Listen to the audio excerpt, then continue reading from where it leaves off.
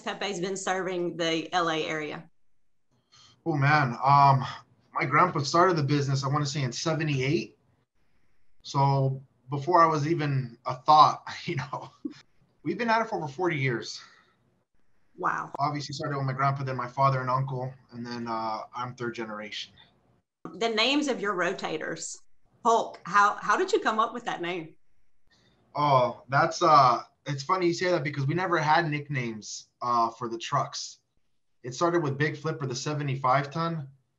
It's an old inside joke, a joke my dad used to tell, and it was the only 75 ton in the city of Los Angeles. I think it still is right now. I know Van Lingen has one out in Torrance, and then 10 West up north. But it's just it's big and it flips things, So Big Flipper. So then when my truck came, the 50 ton, and the Hulk has always been my favorite since I was a kid. He's always been my favorite comic book character. So I figured, I'm going to do some pretty crazy things with this truck. I'm going to push it to its limits like Hulk, and so far I haven't had a task with my truck so far that I haven't been able to handle it. Anybody who watches your YouTube channel knows that you love synthetics. You use them all the time. In fact, we tell customers that are questioning it, go watch your channel. You have probably got the most amount of hands-on hours with our synthetics simply because of the sheer volume that you use them on. I'm fortunate enough to where my truck can exclusively be used for recoveries, rollovers, and heavy lifts. I don't do much of the towing side, so I get to use my rigging a ton. And with the volume I do, it's just, I'm not a small guy, but chain gets annoying, especially with the 5/8 and the above, the 3/4 inch, climbing up and down the ladders, throwing them over containers and trailers and stuff. I started to use them more and more, the synthetic stuff. And it's stuck. It's just, I've had great success with it. The key is, though, obviously to protect it because they're not invincible. I've learned the hard way myself. Proper rigging is very important. Any equipment, even chain, will fail if it is not rigged properly. I've seen it. Yeah, it happens. So they do take a little more thought, precaution. How have they actually held up to what you have put them through? It's funny you say that because as a big proponent of synthetic rigging, my father, who taught me everything I know and is, the owner of the company, it took him a couple of years to even get him on board because when you grow up, a lot of towers in the industry, it's not something you go to school for. You're usually, in it at a young age, and towers have been in it forever. I know a lot of towers that have been in it for 20, 30 years, and that's what they had back then, and that's what they continue to use. So it's hard to break that habit, to tell someone, hey, you've been doing this for 30 years. This is the new way to do it.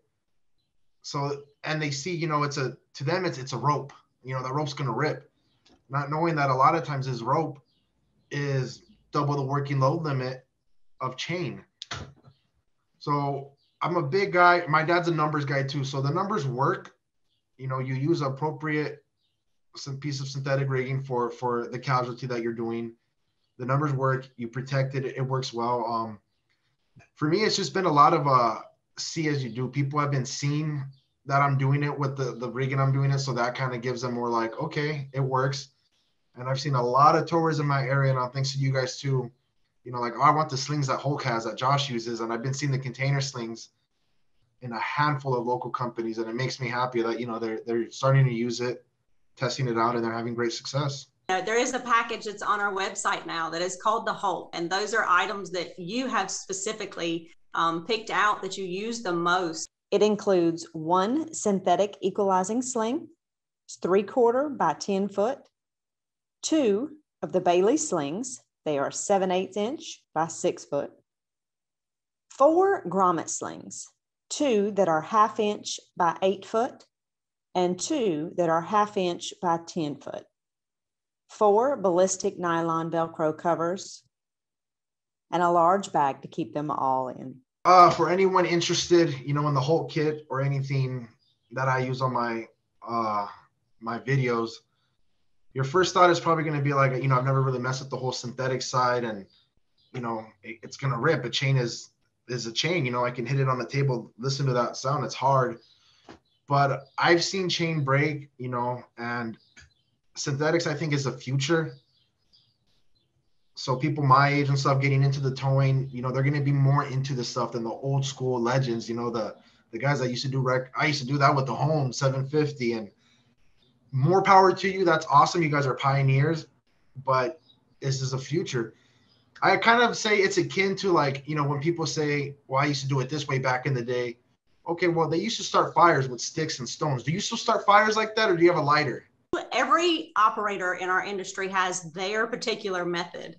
And when you're using these slings to roll over a container, you tend to use them as the catch strap. So use a container link with an 8-foot key flex on the bottom side, and then the Bailey sling is your catch strap. What about that method works for you? You know, I got that method from Van Lingen.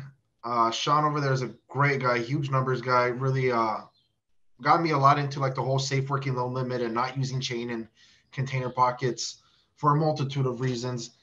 And I tried it once, and it's amazing, because when you pull from the bottom pocket like that and you hug the container, it helps plant the container. The other method is you either back up a truck on each end, or you put your boom, you know, perpendicular to the end, and then you go to the holes, you bring it over like diagonal.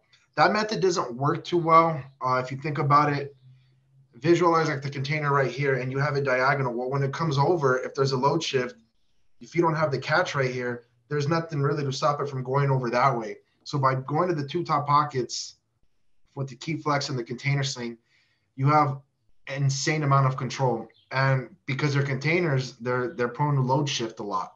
So you're already rigged to the top holes. It's easy from there to counter lean it. As you see in a lot of my videos, you put more tension on one side, let out on the other, flip that bad boy 45 degrees the other way. And it's safe because you have full control by going to the top pockets on each end. It's impossible to fall over. You're in full control the whole time. You use them on everything, just not containers. What have you used that Bailey sling on? Containers obviously is the number one thing. I use them too now. The 6-foot length is perfect for a variety of things. Like, let's say you're doing a tractor decking or undecking, you would put them in the pull pins and then attach them to a shackle. Another thing too is spreader bars, because I think the perfect spreader bar length per the Miller website, like if you have a Miller truck, is 5-6 feet. You could use that. You know, they got a 16,000 plus working low limit and a vertical. So I use them for that. I use them for car fishing, my famous car fishing expeditions. I do a ton of equipment lifts, whether it's forklifts, genies, presses, machines, bales. I use the container slings for that. Another method that we see you use a lot is using the equalizing sling as a floating snatch block method. A lot of time on the front of a rig that has been that needs to be recovered. What do you like about that method? Credit also to Sean Van Lingen. He taught me that method as well, and I've been using it exclusively with great success. I like that method because especially when you're working with like a newer rookie driver, you have to position the heavy wrecker at an offset angle in front of the casualty, right? And normally you spike it. That's still the go-to method for a lot of people. That method can put a lot of stress. In fact, I just heard this week there was a rollover from, I won't say the company, but they're local, and they tweaked the frame on a tractor doing that method because they were going in too much on the pull line, spiking the front of the tractor, and the container wasn't coming over, so they damaged the tractor, and they got in trouble for that. So the floating snatch block method, it just eliminates all that. There's no guesswork. You just kind of float it up a little bit and let the container do the magic. As it rolls over, it's going to want to pivot the tractor that it's from the sling. It's going to want to roll within the snatch block, and follow the container, as opposed to the guy doing the spiking has to like monitor, okay, container's coming over, let me go in. There's no additional damage to the tractor that way, and I think it's a lot safer. Sling. It is not just used on containers, like we mentioned. A lot of times you use that to pull the entire rig over out of the way, where most people would want to pull out their conventional rigging because they're unsure of that synthetic being able to handle those situations. Have you seen any problems there? No, I have not. And I feel a lot more comfortable using my ways because 1/2-inch chain is what most people use. A lot of towers aren't really up to date, like on their numbers when it comes to that. Like if you ask someone like, hey, what's that chain rated for? They won't really know. Well, half inch chain, I think, is around, depending on which brand you use and grade, it's going to be 12.5 or 15,000. Well, when you're doing a lot of pulling and winching, it's not just the weight of the unit you're pulling. You have factors, resistance factors that amplify that force on that chain. That's why they're so prone to break. And every time you stress it out, it gets weaker and weaker and weaker. Well, the synthetic stuff I use, I mean, it holds its working load limit pretty much at any angle. And like I said, with the protector, you got the full working load limit at any given time constantly. And it's lightweight. I don't think I mentioned that yet, but one of the best things, I'll have like 3 container sinks here and 2 8-foot straps here on this thing. And I'm just like walking around with the whole container's worth of rigging. So you're actually having to go to the gym now to lift weights. You're not doing it on a daily basis. Well, my car fishing jobs help with the gym. I get a lot of cardio on those. So we've talked a lot of the slings that Bailey's offers, but we offer a full line of synthetics. So you've done a really cool recovery job with a 150-foot extension, and it was an F-150, if I'm not mistaken. I would have not wanted to pull the rigging up that hill that you climbed. We're in LA, right? So people don't really associate mountains and stuff with LA, but we have a lot of hills and canyons and mountainsides. There's Angeles Forest Highway. Then you have like the Malibu area. We get a lot of vehicles that go hundreds of feet over the side and winch outs in very precarious spots that you can't fit a big wrecker in. That job you're talking about is one of them. I could barely fit our 16-ton wrecker in there. And the way the truck was leaning over the side, I wanted to do a horizontal pull to pull it up while also winching it forward. And I do not think I could have done that with chain or regular rigging. I would have had 8 15-footers and would have been a lot of snatch blocks and a lot of coupling. I got the 150-foot sling specifically for the car jobs because the rotators have 250 feet. And instead of using regular choker cable that's anywhere from 50 to 100 and 150 feet, that's wire, that's steel. Heavy. I know, I used to do it before. Horrible. So I got the idea, why not just rig up to the strongest point I could find, a strong tree up there, run the line down there, and then use the excess to go back to the front and pull the F-150 towards me. It worked great. The only difficult part about that was carrying the snatch block up there because they're extreme angles, but the rope itself worked absolutely wonderful. I use it on almost all my car jobs now. So you talked about the fact that you use the medium duty in that job, but on your heavy duty, you have our synthetic tieback slings. What do you like about those? I have them on every rotator, yes. Not only do they look cool, but it's a great way, especially if you have like, say, auxiliary lines, you can do so many. It's how do you call it? Like the way you dress up the back of your truck, you can either put your snatch blocks, because I run snatch blocks permanently on Hulk. So it's a great way to keep the snatch blocks from, going back and hitting the back of your truck. And I don't like putting the snatch block directly to the D-ring on your tailboard. So what I do is I put the tieback sling through that D-ring on the back up to my auxiliary lines, and it just keeps them nice and tight, really clean. So when I get a rollover or something and I'm ready for action, you just let out on one of the cables, unhook it from one end, and now all your cables are free. You are a paying customer. You have referred customers to us. Have those customers you have referred to us been satisfied? Oh, absolutely. To name drop a couple of buddies of mine, I got, local people. There's Titan Tow, there's a City Terrace Tow. I see them use the container slings now too on their rollovers. It looks great.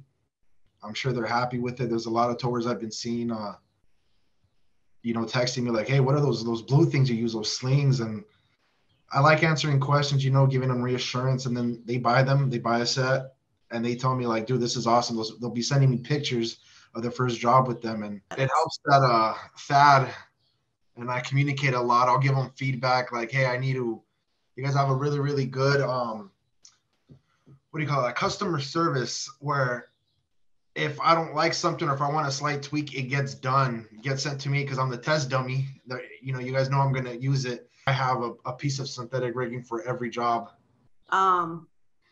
Most of our customers, when they start using our synthetics, have that one recovery job where they are sold. They realize that for themselves, it will actually hold up. This urethane is different. It's not like all the other slings that are out there.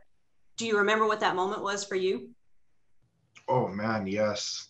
Besides the heavy stuff like a fully loaded 10-yard mixer that I brought up with my 15-foot slings, I want to say that train one that made the cover of American Toman, that a train came off the front of the tracks and they had to get it back on the tracks. And they were far apart from it. They had their Great 10 chain on it. They weren't really doing much. So I went in big flip with a 75 ton and I used my two dual 15-foot container slings rated at like 52,000 in a basket each. And it pulled. I know a lot of it had to do with the strength of the 75 ton off the back, but using just those two pieces on my truck and that's it, I was impressed. I was like, okay, this is ridiculous. They're stupid lightweight. I had them each on each shoulder. You just rig them up in a basket, apply my shackles on each end, throw them on the snatch block and start going in. And then when you put it away, it's easy. You fold it double and you have it in your hand and it goes right there in your box. So just that a piece of equipment that's easy to grab out, set up, and everything can handle over 100,000 pounds like that.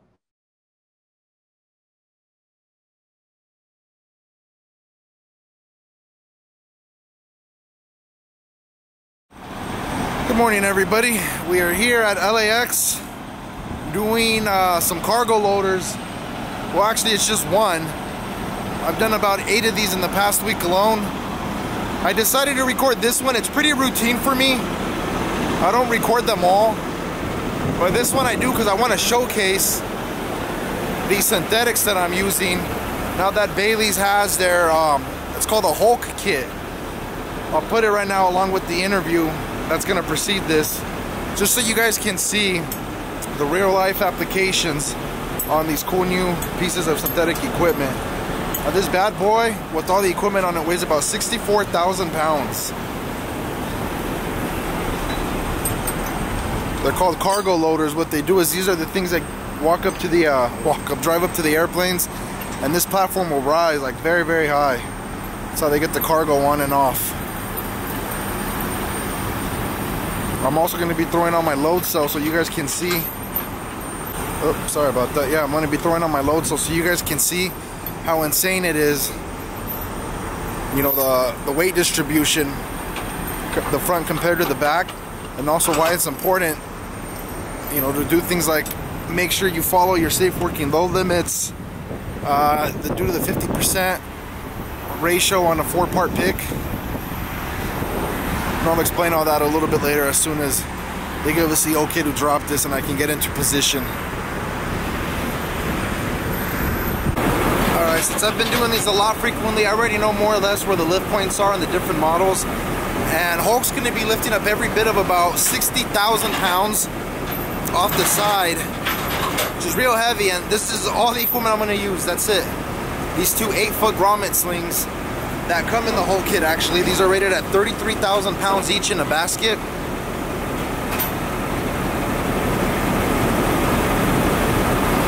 And I have those little nylon protectors, those Cordoba protectors. So when you're hugging like an edge or a frame, it doesn't cut through the strap itself. They're very tough resistant. I can zoom in on here. I've used these, like I said, I did about 8 of these. And they held up incredibly well. Decided to show you guys how it looks. Alright, so unfortunately I got a lot of standby time like always. Hurry up and wait, but in the meantime I'm prepped.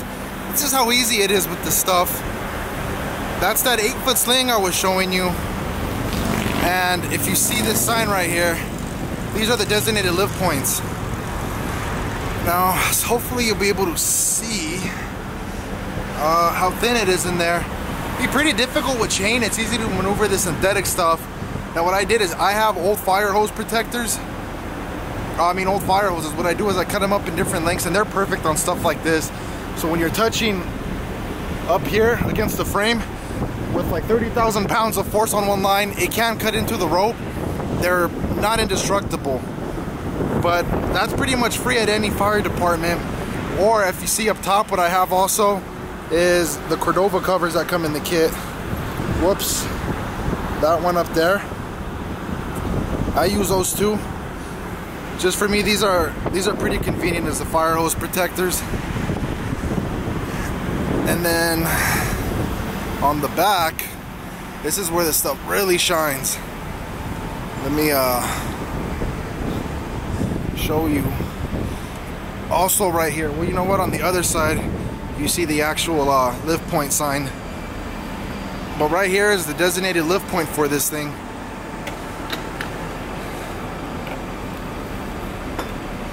I'll see if you can see it down in there. Really difficult to get your chain in there. Not only that, but a lot of brokers and companies, they, like this one specifically, does not want chain because it'll scratch this. Same thing with up there. It'd be kind of a hassle to jump up there, hold it, feed it through. And even then, your 1/2 inch chain and even your 5/8 chain will be overloaded by quite a bit. Let me just show you what Hulk's looks like. This is what even the big boy 1/2 inch, 5/8 chain is rated at. Let me show you. Now, see right there at the very top, 22,600 pounds working load limit, and that's in a vertical. You don't get a true basket configuration with chain like most people think. So if I'm lifting over 31,000 pounds on each line at any given time, you're overloading that chain by almost half. Half of 22,000 is 11,000, and if I'm seeing 31,000 pounds of force on this, the math is simple. The beauty about those ropes is they hold their working load limit incredibly well. Can't wait to show you guys what it looks like in action. Still waiting to confirm where they want this bad boy dropped. Alright, it's finally game time. So now that we're both in position, Carlos is going to be lifting the rear using the 1/2 inch grommet slings, and I'm going to be doing the front with the 5/8. And I got both load cells. I have 2 load cells. I got a new one from Crosby. It's a wireless load shack, but it's pretty cool.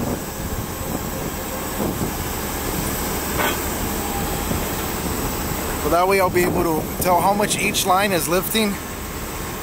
It's not like a scale weight, but it measures the force that my lines are feeling.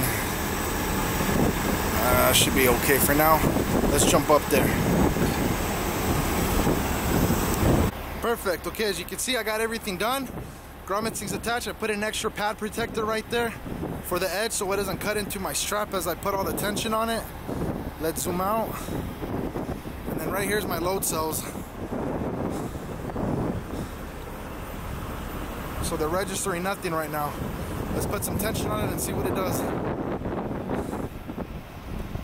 Alright, 1, 2, 3.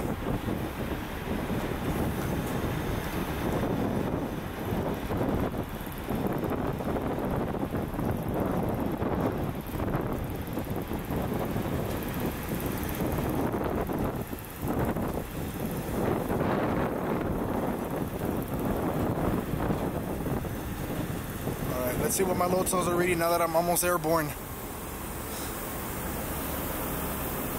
About 15.7 and then 17.1.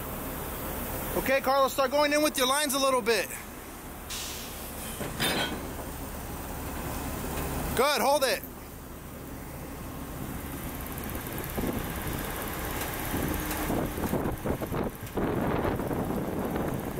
Good job, Hulk.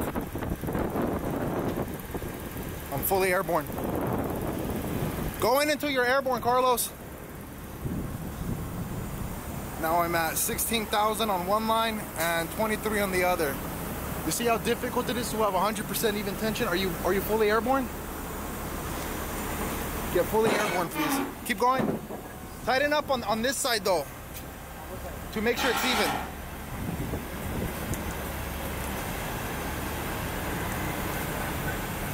Good.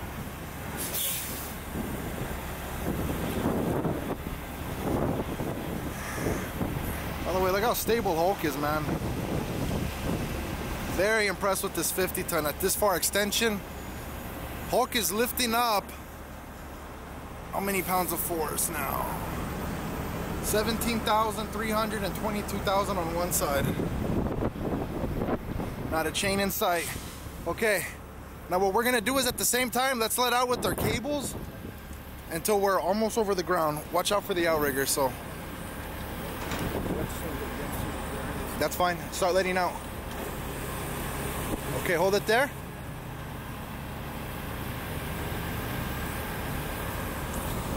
Let's stand on this side.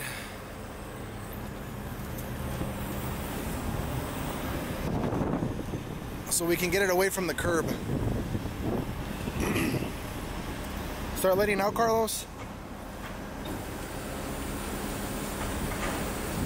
Good. Now hold it.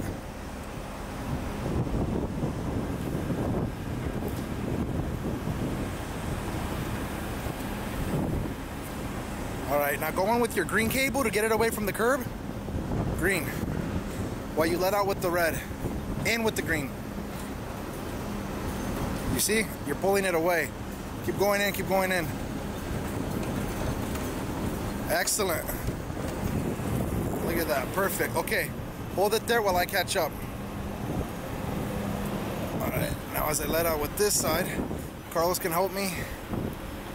Hold it, Carlos. Okay, now what you're gonna do is tuck in with the, go in with the red now. It went out too far. Go in with the red while you let out with the green. So you can, exactly. Keep going. Now hold it there. I gotta bring the front end away. All right, sorry about that. I had to walk around, but this is the end result.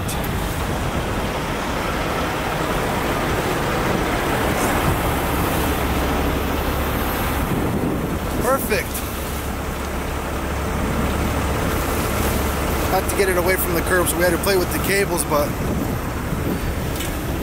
threw in an extra piece here just to protect it from the frame so it doesn't cut into it, and presto.